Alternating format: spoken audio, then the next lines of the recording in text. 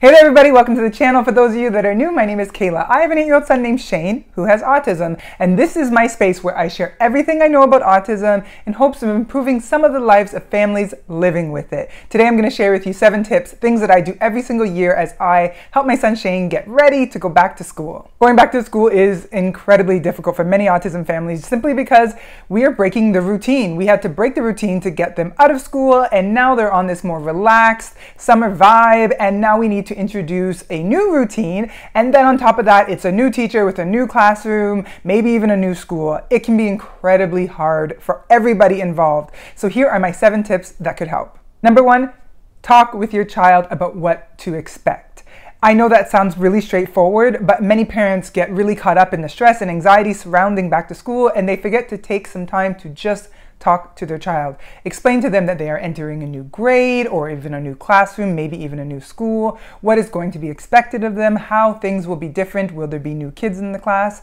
Just open the lines of dialogue with your child about what to expect in the first weeks of school. Number 2, as you're starting to open up that dialogue, you can use a physical calendar, which has been incredibly helpful for me and Shane in many different situations, that helps you to count down the days before school starts. So 2 weeks before school starts, I'll just go online, I'll print off a calendar for August, and I'll start Xing out each day as we count down the days to the first day of school. It's very visual and it's also physical. Shane will often help me do the little X's as the days pass by, and it helps him to anticipate the first day of school and sort of get excited about that and actually understand the time frame as to what we're getting ready for. Number 3 is routine. Our kids love routine, and you know what? Whatever your morning and evening routine is around school, that needs to be implemented at least 2 weeks prior to your child going back to school. For me and Shane, 2 weeks before, we start to, do our homework at night. We do a little bit of reading and writing.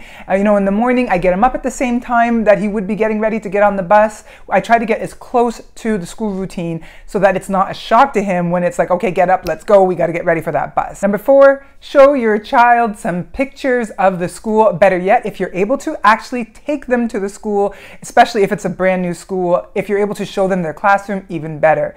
You can even email the teacher or the school administrator and ask, is it possible to get a couple pictures of the school, just so that you can familiarize your child with the environment prior to them going. We've done this many times as Shane started at new schools and with new teachers, and he found it very helpful to know his teacher's name and have a visual image of them prior to the first day of school. It relieved a lot of stress, and it was actually pretty fun for me to be able to, be part of his first day of school prior to him actually starting. Number 5 is something that I do whenever Shane is going to be interacting with a new educator. I simply write a decent-sized email outlining Shane's strengths, his weaknesses, and basically how his autism affects his day-to-day life. This allows them to have an outline of your child and understand some of the things that may trigger their autism and some behaviors that you may not want them to have. And if they have the knowledge prior to meeting your child, maybe they can actually stop these things from happening before they do.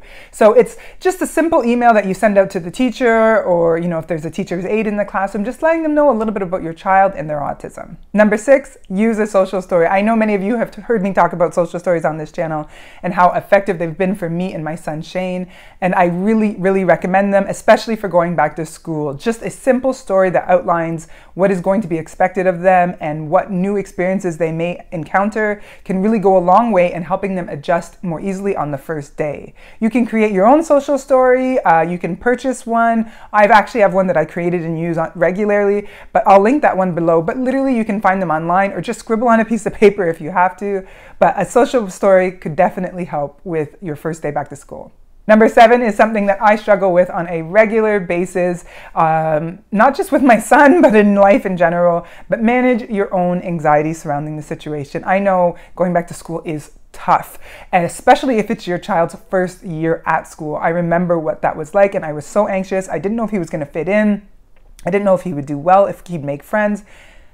But your child feels your energy, and they know when you're anxious. So as much as possible, manage your own anxiety, prepare, do everything you can, and then just hope for the best.